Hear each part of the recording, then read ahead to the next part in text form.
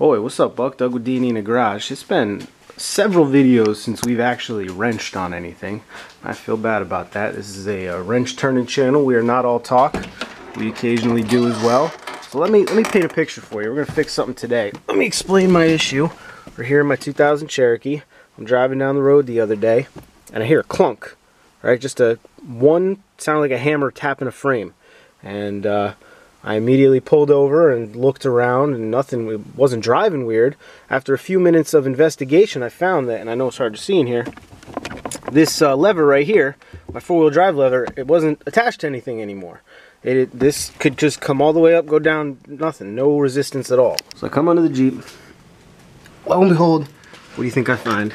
Turns out my linkage for my four-wheel drive to my transfer case is hanging down right here on the transmission cross member there. What had happened was the grommet that holds the arm for the lever to the arm for the actual shifter selector had dry rotted. Alright, it's not an uncommon issue. Happens a lot on kind of all Jeeps. I've had it happen on WJs. This is the first XJ I've done. You can see right there, try to get you all a better view. You can see right here, this is the arm that goes to the transfer case. This is the linkage that goes up to the selector lever. And right here, there'd be a grommet that's holding this arm to all this. Dry rotted out, fell out, and I had to wire this arm to this arm so that I could use my four-wheel drive in the meantime. Today we're going to fix that. Here's the replacement part right here. It's an Omix ATA part I got from Quadratech. Simple, man. It's just this little guy right here. This slides onto the arm and then goes through the hole on the other arm, and now you are connected. You can see what happens is these are some kind of rubber plastic depending on the year of your Jeep, and they just dry rot, especially in the north with the salt and all that. The problem is I've done a couple of these. I don't know what the right way to put these things on is, and you're going to see it's a bit of a struggle. I've always had to shave them down a little to get them to fit, so I tried looking online for a good how-to video, and they don't exist. And what that tells me is nobody else knows how to put them on either. Nobody felt comfortable doing a video, and that's why I'm here. I certainly don't mind going out on a limb and possibly embarrassing myself. So let's get back under the Jeep. We're going to cut that wire off. I'm going to try to find a good place for the camera so that you all can watch what I'm doing, but it's tight quarters under there and there's no damn light, so bear with me. Alrighty, to the best of my knowledge, I've got you fine folks someplace where you're going to be able to see what's going on. You're not going to be in my way. And I think the light's in a good spot, so let's see what we can do. First things first. Actually, I lied. You guys are already in my way. Sometimes I think it would be so awesome to be like a beauty blogger or something. It's a pain trying to work on a Jeep and also trying to figure out where to put the camera. It really is. I can't tell you how many 5-minute jobs have been made into an hour. Not because the job was difficult, but because filming underneath a freaking Jeep. Pain in the you know what. Alright, so let's get this baling wire off of here so that y'all can see what we're doing. What we are doing. I gotta finish this job quick. It's the playoffs today. I know, you know, it's the weirdest thing. I know most guys who are into Jeeps or cars are not also into football, so I find it hard. I'd love to do some segments, some NFL segments on this channel, but I know no one would listen to them. But I am a die-hard NFL fan. I'm a lifelong Chicago Bears fan. Not because I'm from Chicago. In fact, I've only ever been there once and it was on business. But my family is, so that's how my uncles and my mother and all them raised us. We're Chicago Bears fans. Anyway, Chicago's playing Philly today, and I want to be done and ready for that. Sorry, the wire's hitting the camera, so if you're hearing some weird noises, come on now. There we go. Alright, so we got the wire off of there, so now you guys can hopefully see the issue. This just kind of came right out, and it just fell down, and that's the ding I heard right there. And that's how I knew something was wrong. And then once that's like that, this linkage just moves free. It's not really connected to anything. Now in theory, I don't know if you can see on the camera, but it's recessed in right here. This slides into here, right? And then this just sort of pops right back into there. The problem is this is hard plastic, and this is rusty, crusty old metal. So it's not going to work that nice and pretty. I think the first thing we're going to do is we're going to get a wire brush. We're going to try to clean this up. Yeah, try to clean that up.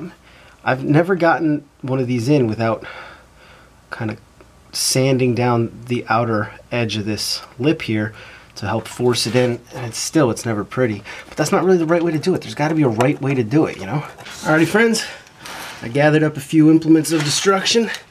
Let's see what we can do. Nope, that's not the right one. That's the transmission linkage. Where the hell am I? Here we go. Let's see if we can't clean this guy up a little bit, and then maybe slide that thing in there. Alright, get this guy a little bit. That stuff's pretty much clean. By the way, if you guys don't have one, small little wire brushes like this are absolutely awesome for stuff like this. This isn't even the smallest one I have. You go over to the welding aisle. These are little welding brushes, and they make ones that are even smaller. They're like the size of a toothbrush. These things are amazing. Here's the plan. This is my thought. This is like the first attempt at just doing it easy. I'm going to put some grease in here. I'll put some grease on here, and I'm going to use maybe a channel lock to try to pop it in there.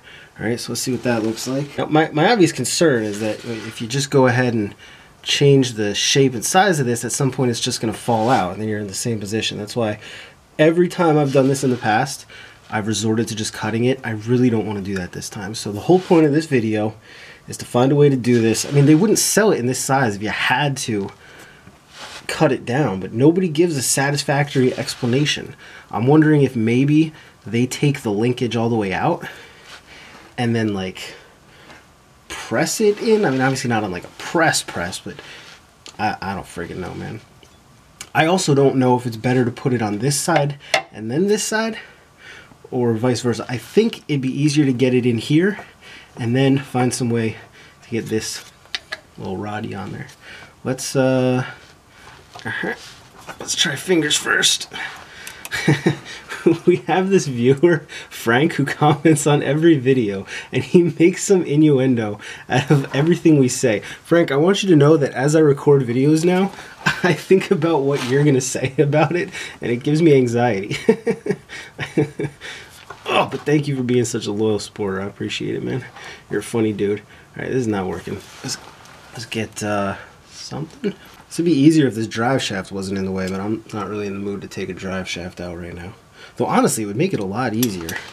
If this goes south, we may be taking a drive shaft out.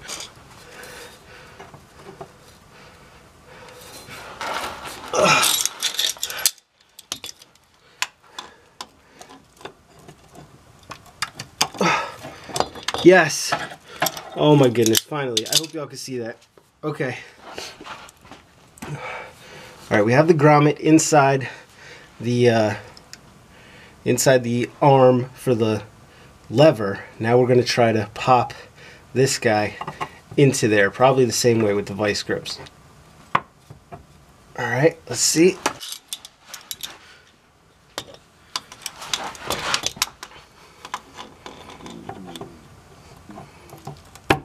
And there we go. Okay.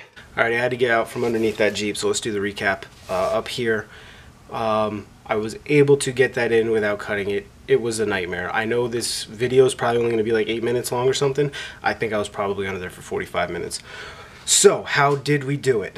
Okay, let's draw a diagram. So off the linkage side, there's a piece that looks like this, with the hole in the middle. And then you got your bar that goes to the actual transfer case. And that has a, it looks almost like a grease nipple type fitting on it, alright? Oh wow, look, I'm an artist, aren't I?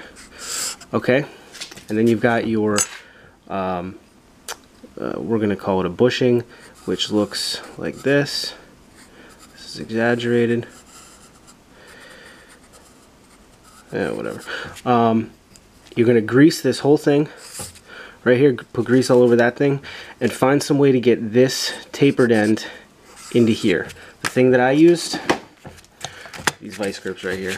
Alright, I know it's not something everybody has. I think these were $5 at Harbor Freight. These are Pittsburgh. I'm sure there are other ways to do it. Today, this is how I did it. Another thing, maybe take your drive shaft out. I think that would have made things a lot easier, and I could have got different tools in there. But the long and the short of it is, I was able to press this tapered end of the bushing into this side. It'll be obvious which side this goes into because one side is bowled out and the other side's not. Once you have that in, that's the hard part. That's what took me 44 minutes, and it took me 1 minute to grease up this nipple looking thing, and it presses into this side here. And again, I used the vice grips. So that's all there is to it. In reality, I had this weird rattle when I was idling for a couple months beforehand. I wasn't sure what it was. I thought it was something loose in the vehicle. In hindsight, I think it was that that shifter linkage there. So there were signs that it was going.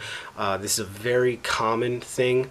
I don't know if it's a common thing in the south. I think in the north it is, because that salt, the chlorine in the salt dries out that rubber gasket they put on in the factory, and then it either just falls out or it starts to rattle. So I'll put a link to where you can get this. They're hard to track down, but they're the same for like every transfer case pretty much. They won't tell you, like this one said it was only for a 242, but I know that the 242, the 231, the 247, the 249, the 241, I don't know about the 241, but most of your common 90s Jeeps transfer cases are all going to use this same part number. So I'll put a link to that down there in the description. It's not very expensive. If you have any questions, by all means, leave me a comment down there in the squawk boxes. Let me know what you thought. For the love of God, if you know a right way to do this that doesn't take 45 minutes, please tell me. The only thing I could think of that would make it marginally easier is if I took out my drive shaft and I maybe got that side a little higher in the air, but without a lift, I don't know that there's an easier way to do it. Anyway, as always, hope you found the video amusing, educational, maybe even a little entertaining. If you did, by all means, like the video, sub to the channel. I always appreciate that. As always, thanks for watching. See you next time. Here is the box we got from Quadratech. Okay. Nice and packaged real nice. And here, oh my goodness, okay, see? Receipt, good. There we go, that's good for starting the fire. Here's the part. Yeah. Seems like there was a more efficient way to send this thing, no? Maybe I'm wrong. That little guy right there. What do I know?